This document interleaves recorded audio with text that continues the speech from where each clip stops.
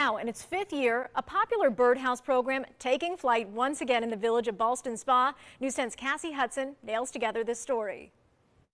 The birdhouse program making its return to the village of Ballston Spa. And I think we're going to see a lot of people come in to see what's all the hubbub about here. The Free Arts Project invites the community to decorate a birdhouse that will then be displayed in and around the village. Ask, which is Arts and Sciences Creating Community, come to the village of Ballston Spa, and they put out a number of birdhouses to local schools and to seniors to basically build the birdhouses or to craft them from kits. And once those are completed, we go out to the community and say, please come design the birdhouse now that it's built. The yearly arts initiative has become a celebration of community spirit, over the years growing in size. In its first year, the program started with 75 birdhouses, but this year they have more than 1,000 ready to be decorated. Completed birdhouses will be distributed throughout the village in June for all to enjoy.